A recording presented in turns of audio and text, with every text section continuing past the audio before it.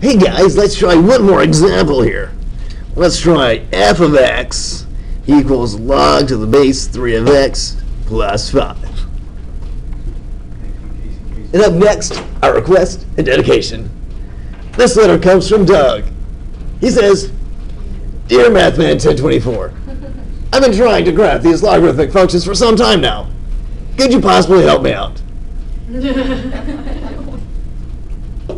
Signed, Clueless in College. Well, Clueless, here you go.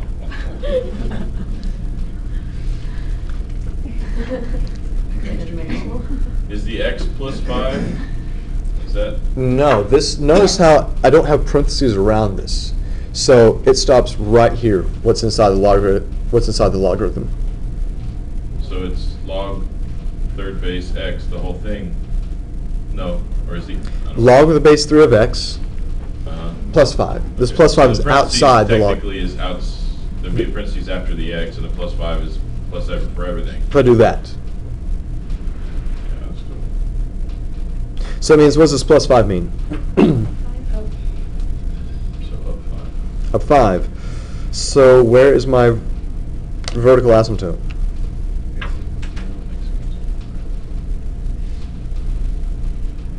X equals 0. I'm up 5, so that means my new origin, so to speak, is up here. What's the point that I know for certain on this graph? 1, 0. This 1, 0 based from that new origin, right? Now what's going to happen here as I go up? Is this upside down or anything?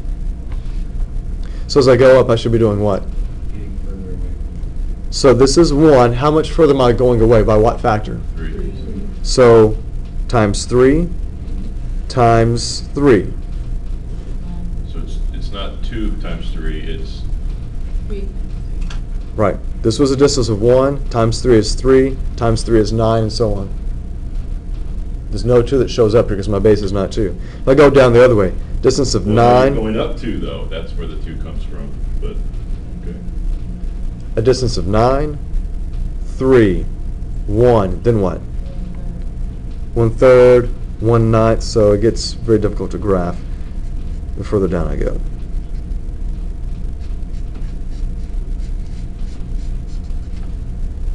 I know I'm basically graphing it on the axis, but you kind of work with what you got.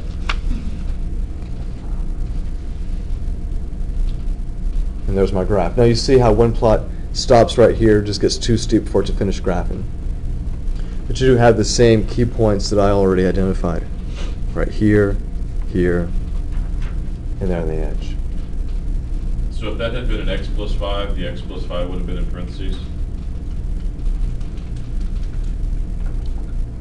Go back to where you wrote the equation. Let's go right here. Yeah, if it had been 3 to the x plus 5 would have been If x plus 5 in parentheses, and it would yes. have stayed on where it was, it would have gone left 5. Yeah, I would have just shifted the whole thing to the left 5. All right, and then Perfect. it would have all been the same shape, it just would have been... Exactly, Okay. exactly. The only time I actually change shape from the original is if I put like a 2 in front of this. 2 log? I could put a 2 in front of this, which Okay, means so it's going to 2. stretch it out Right, by you're 2. multiplying by 2. Okay. Yeah. Which means this base point would be the same, but this guy would actually be up here, and this guy would have been double its distance from that. So 1, 1 would have been 1, 1 times 2.